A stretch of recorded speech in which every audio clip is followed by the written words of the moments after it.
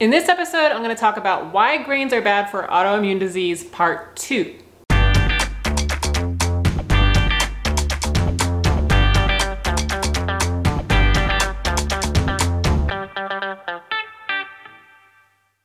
If you have not yet watched the part 1 of why grains are bad for autoimmune disease, I will put it up here or here. I don't know where it goes. It's one of these places, so you can go watch it. And it explains how lectins are really one of the major components of why grains can be problematic for those of us with autoimmune disease. But today I wanted to talk about part 2, which are the other parts of grains that can really cause problems for those of us with autoimmune disease or for those of us that are susceptible to it.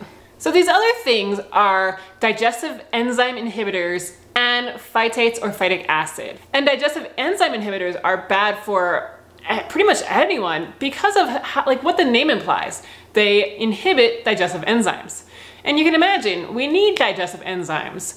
They help break down particles of food and proteins and everything into the amino acids and everything that we need to be able to live for our minerals and nutrients. I mean, just pretty much break everything down into the particles our bodies can use. But if you recall from part 1, I talked about how grains and seeds, and since grains are seeds, they want to be passed through our bodies so that they can be planted somewhere in fertile soil and grow. So it behooves them to not have to get digested. Now, if you swallow a seed whole, where you're not chewing it and not breaking it down, so like say inside of a fruit or something like that, it's going to have its protective barrier and it's going to travel through you, and then when you poop it out, I know you're gonna probably poop in the toilet, but like if you were an animal or something, you would poop it out into the ground, and then eventually it would grow into a plant.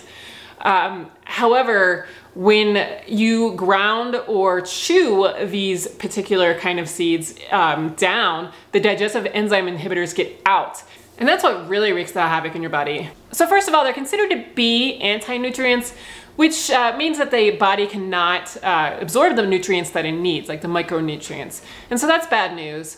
And then it also stimulates more digestive enzyme production from our pancreas, which puts undue stress onto the pancreas, which also causes us not to be able to absorb as many minerals. And then the pancreas cannot really secrete, selectively, the certain kind of digestive enzymes that it needs, so it just creates every kind that it needs.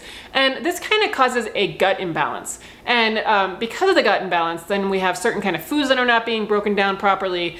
It irritates the gut lining, which causes leaky gut. The unraveling of the proteins that help line our gut happens because of this. And then because we're not actively digesting the proteins and everything that we need to be from the food particles as we should, there are larger food particles moving through our gut, which are going to preferentially feed some gut bacteria that we may not want. So it might result in gut dysbiosis and SIBO and just a number of other things. And they have done some studies that have shown that the presence of these inhibitors can increase inflammation all on its own. This has been studied mainly in the case of celiac disease, but if you have other autoimmune diseases, it may be something to keep in mind. And then the other thing that we're going to discuss today are phytates or phytic acid.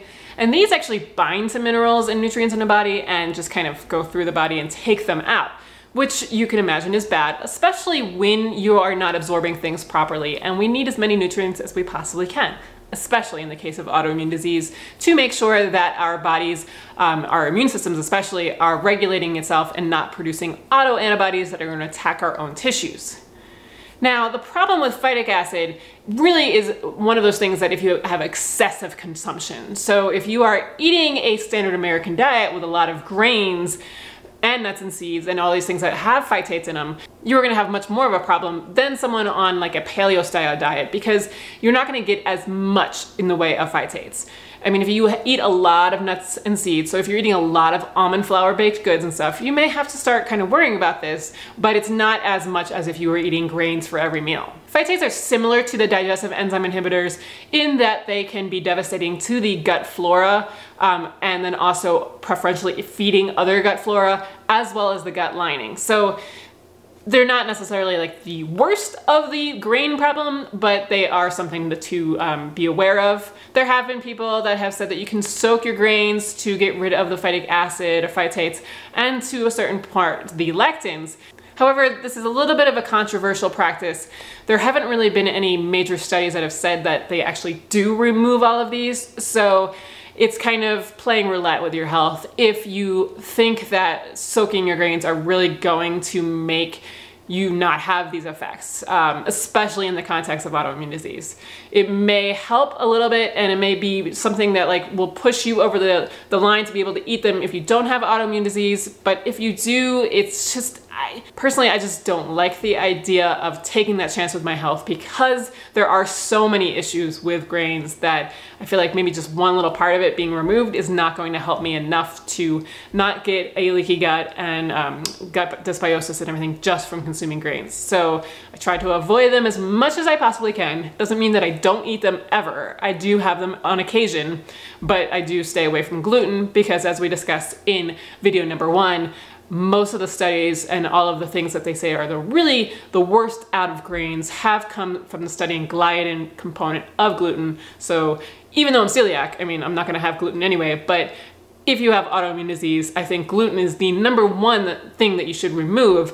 And then if you want to experiment with other grains every so often, then that's a personal preference and something to try. Just keep all of these things in mind, and if you start to notice negative symptoms after a period of time, after including them into your diet, it may be something to look at and to take out. So hopefully that helps you understand why grains are bad in the context of autoimmune disease and why they may be potentially problematic for you, and if you have included them into your diet, why you may be still suffering symptoms. If you have them in your diet and you're not suffering symptoms, then great, keep at it and do what you're doing, because obviously they're not affecting you. But if you have symptoms and you're trying to figure out why, they may be the #1 culprit to look at. And if you're still suffering symptoms, even though you've taken grains out, but still have dairy, beans, and nightshades in your diet, those could potentially be some of the culprits, because they do share a lot of properties that are similar to grains. But we'll discuss those in a later video. All right, I think that's enough science for today. I know it can get a little complicated, and I'm hoping I'm breaking it down enough. I'm trying to make it so you can understand it. And I mean, I have to read through all of these texts and things that I have several times to really kind of understand it, and then translate it into normal speak instead of blah, blah, blah medical stuff, which can get really complicated. But hopefully I'm doing a good enough job. Let me know if you still have questions or if you want to see more of this kind of stuff, and make sure you like and subscribe if you want to see more of this, and sign up to get the password for my free paleo library, which has all kinds of resources to make your paleo, Whole30, and AIP diets work perfectly for you. So I have the link for that below, and I will see you next time.